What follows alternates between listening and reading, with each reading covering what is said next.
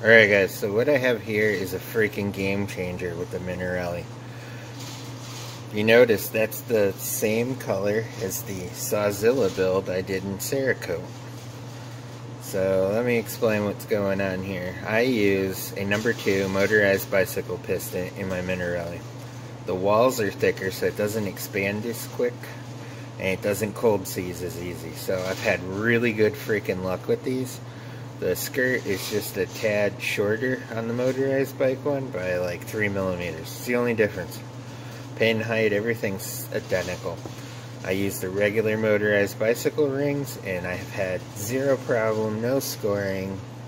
Engine is running great. So I did 2 of these. Now, I never even thought about this. When you build a souped up go-kart, a lot of people started Cerakote in the top of the piston. That way, it would deflect the heat and the piston wouldn't expand and you wouldn't have all the seize problems. And I'm like, oh my god. I got a Minarelli with a cast iron jug and the damn thing cold seizes when you run it wide open for a long time. So I did 2 of these in Cerakote. They got baked. They're all on. These are glass coated ceramic pistons now.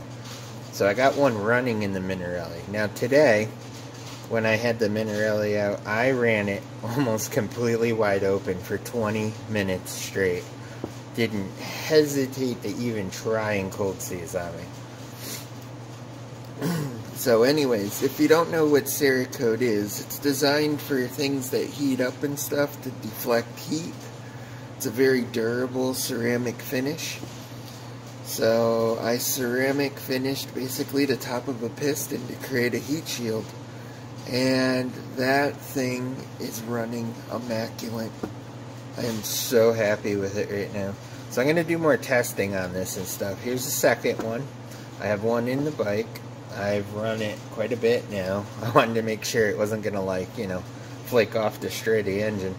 But it's been done in go-karts for a while now, and the supercarts and stuff, so I'm trying it in the Minarelli, and so far the results are freaking killer. Very happy. Anyways, I just thought I'd share this. It's pretty wide known in the go-kart race scene, but motorized bikes, I don't think I've ever seen this done yet. Alright, peace. I'll keep you updated shortly.